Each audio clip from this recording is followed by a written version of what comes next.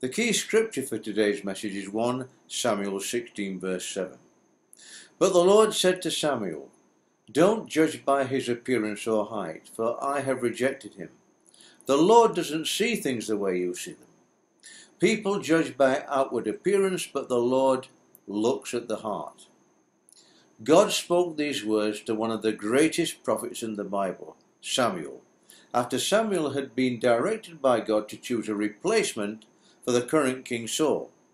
Saul had lost his way and God's favour through major character flaws that included disobedience, fear of man, and egotism. Samuel had been directed by God to a farmer and sheep breeder called Jesse. Jesse had a number of sons who looked the part, so to speak, from a human standpoint, but after rejecting 7 of Jesse's sons, the Lord directed Samuel to anoint David, the 8th son, as the future king over all Israel and Judah. This was despite him being the youngest of all Jesse's sons, a boy of 15 at the time, and the least physically impressive.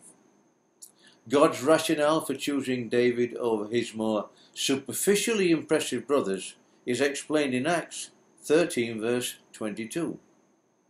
After removing Saul, he made David their king.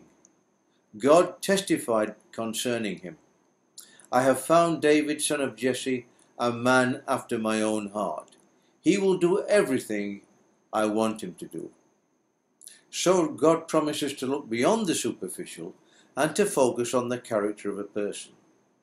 He blesses those who put him first and endeavour to be obedient to his direction.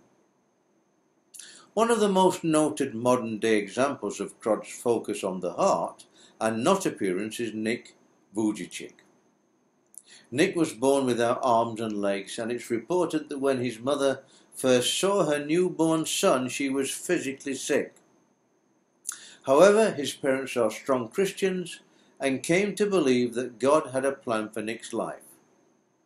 Nick himself, after going through a period of depression, saw this too and is now one of today's most influential Christian evangelists and motivational speakers, having travelled to 58 countries around the world speaking words of encouragement to world leaders, orphans, and the disadvantaged. Now, not everyone is destined to be a King David or a Nick Vujicic, but for those who have a heart for God, he also has a future plan, and that future will be a blessing. If you're not yet a Christian or feel you are not physically impressive enough to achieve much in life, consider giving your life to the Lord, knowing that he promises to look beyond physical appearance and focus on the heart. When your heart is for him, I can assure you that your life will be blessed and your future will take on new meaning.